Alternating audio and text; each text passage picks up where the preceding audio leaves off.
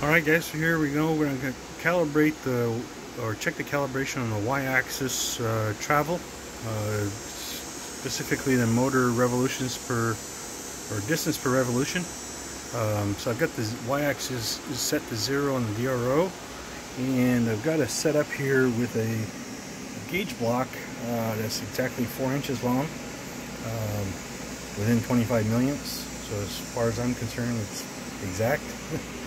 And this setup here, I've got a Heimer set very close to 0. I'm going to fraction over the 0 line, and what I'm going to do is I'm going to raise the z-axis and travel in y until I meet the other gauge block, and then see what the DRO reads.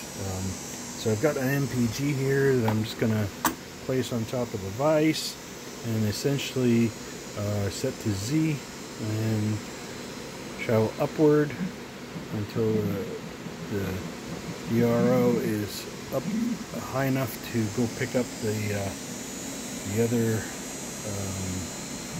gauge block. So I'm going to change to Y movement, over all the way across until we get to the other end. And then I'm going to raise the Z just a bit more. I pick up the right spot on the gauge block, and until I make contact, like you saw the arrow just move on the Heimer, I slow down the increments and just dial it in until I get to 0. That's a fancy tool, but it works very well. You can also use a test indicator to get the same sort of results. Here I am back a line, a hair over to 0 again, and we go over to DRO. We're 4/10 under, which is pretty close, probably as close as I need it to be. But here's the motor settings. I had to play with the distance per revolution setting until I get the value that gets me dialed in. Seems to fluctuate a little bit, but I've got the backlash compensation running, and it seems to be getting back to 0 properly. We can check that right now. The value's moved up here by changing that value. So by changing the value a hair, it adjusted the DRO. I'm within 2/10 now according to that, so it's very, very close. So now we're going to travel back to the origin.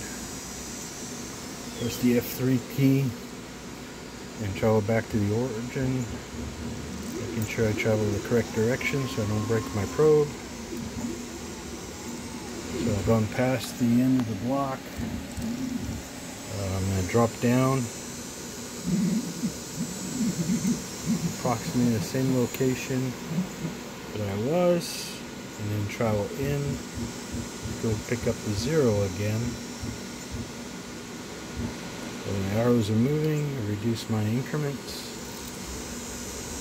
and get her dialed into the 0. And then I've just gone the hair past, and my hair passed on the DRO. So the backlash compensation is working. It's much less than 5/10. So I can actually back up, reapproach it without touching anything.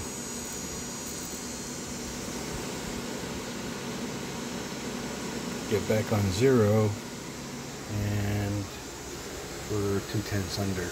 So I mean, it's really, really close.